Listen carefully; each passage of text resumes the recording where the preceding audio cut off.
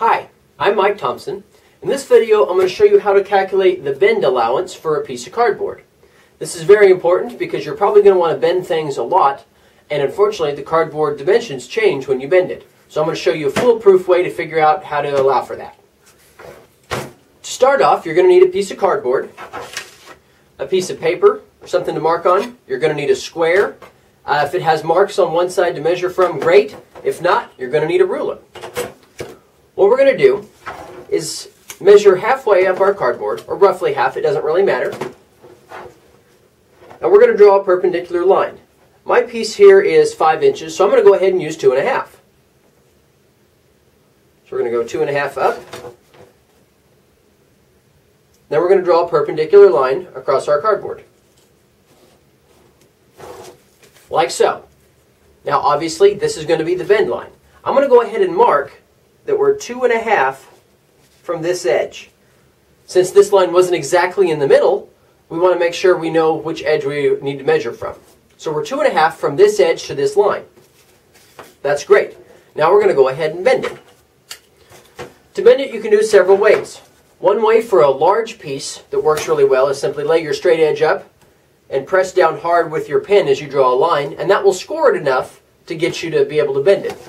For a tiny piece like this, we can use this nice ruler as a brake. We can put it right on our line and just press down. And that'll do it. Then when we actually go to bend it, go ahead and put your straight edge back next to the line and then bend. Awesome. And that's how you bend it. But I guarantee you things moved. So, this is why we have our square with our ruler on one side. We want to measure from this edge, the original edge that we marked from.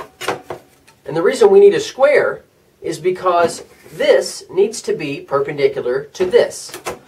Because if we measure it like this, well, our distance will be wrong. And if we overbend it, then the distance will be even more wrong.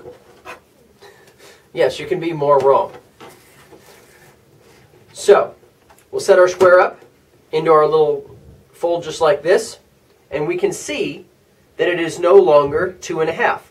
It has shortened by 3/32 of an inch. Let me show you why we have to use the square.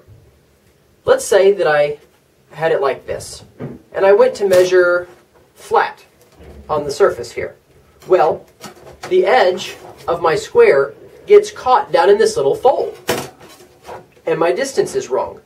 If I measure like this, this says 15/32, just under half an inch, 2.5 inches. If I were to overbend it and I didn't have it, I could stick it in there and it would be way wrong. It would give me the same reading, but when I go to use this, my goodness, look how short that is now. Now it's only 2 1/8. So this is why we use this, to calculate our bend allowance. And it's short by 3/32. What about the outside dimension? How did that change? Well, to find that, it's not too hard. We're going to use a pen on our paper here to mark an edge. That's our reference edge. We're going to fold this back, get our trusty square, and set it and scoot it so that the back edge and this are perpendicular. Now, we hold this in place, we can remove this. We take our pen in our non-dominant hand, which is not convenient, and make a mark where that is. Now, we take this, line it up with our line we made a second ago to make sure that we're measuring the perpendicular distance and not some other diagonal distance, because that would be farther than what it really is. This distance is 2.5 and 3/32. Well, how about that? Obviously, we know that we need to add, for this piece of cardboard that I buy, which is normally 5/32 of an inch thick, we need to add 3/32 to our dimension in order to get them to come out just right. This, of course, that I showed you was for an inside bend. We hardly ever do that because it's really hard to measure from. And the mark that you just made, which was so lovely and straight, is now lost in this fold. So when we can, we like to make our marks on the outside so that we don't lose them, and then it's really easy to measure from. So let's go ahead and try now and offset by 3/32 and to see if our inside dimension comes out right. I can go ahead and use this same piece. It won't be too tough. So I'm going to go ahead and mark over. Let's say we want to shoot for, oh gosh, we can go 3.5.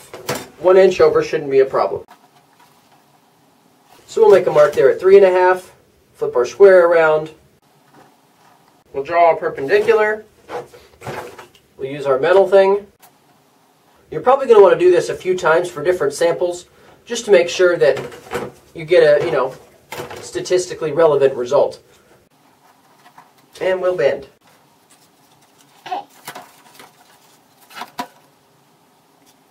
And sure enough, now we're at exactly 3.5 with our 3/32 allowance. Not that difficult.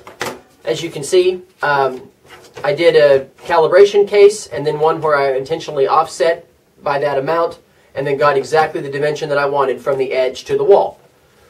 That's all you got to do to find your bend allowance. Now I did this, of course, across the grain. If you're going to do it with the grain, that's a whole other video, and you don't ever want to bend with the grain if you don't have to. But I'll show you that one in another one. I hope this helps explain things a little bit, but thanks for watching. I really appreciate it.